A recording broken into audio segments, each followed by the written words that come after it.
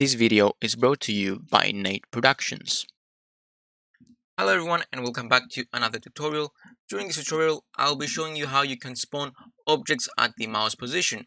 So just to demonstrate what the result we'll be looking at is going to be spawning different objects in the given mouse position. And as you can see, the objects are spawned above the ground, and as you would expect, you can spawn wherever you want. So it's not only on the floor, you can spawn them on top of each other. You can spawn them maybe here or maybe on the position. Okay, so that's a part of a different tutorial, so ignore that. And that you're going to be only needing one script with 30 lines of code. That's all you're going to need, and also an object to be spawning. For my tutorial, I'm just going to be using a simple sphere object with some material on it, and you need to include this in a resources folder. So in order to find that in your script, you need to include that in a folder named resources, and then just name it whatever you want, do whatever you want with it. You can spawn whatever you want. I'm just going to use sphere. Okay, so I have a player manager script here. You can name your script whatever you want. And in this script, in just 30 lines, we're going to be spawning our sphere. So first of all, we need a variable that will hold the game object that we're going to be spawning, and then loading that up through the resources class. And I'm loading a game object type, the object, and then finding it through its name. So my object is named sphere, so I'm looking for the sphere. And also I have a camera variable, which I'm also finding through the find with tag, and the tag of the camera is main camera, and then getting the component of the camera. That's all you need to do in the start function. And then in the update function, we're going to be checking if the key down of the mouse 0 is down. So this will return true if the left click of the mouse is pressed.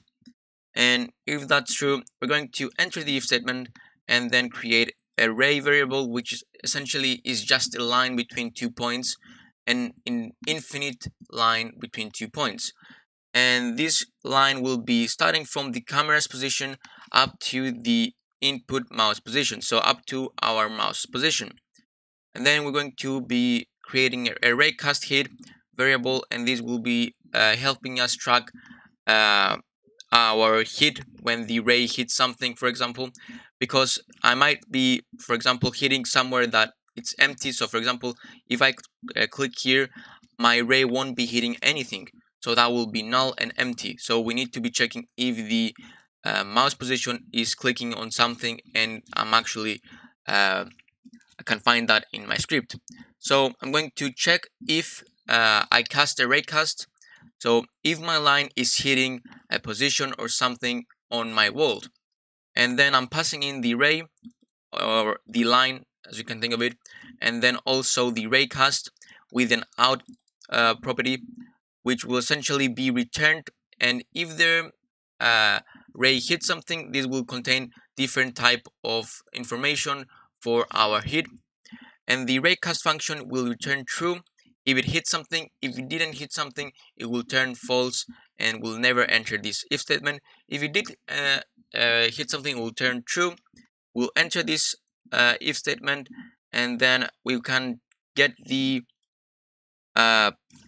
object that we hit. So getting the object through the ray hit that we've created above. As I said, it contains different information, and this is going to be the position and the transform essentially of the game object that we hit, and this will be used to get the position of that location.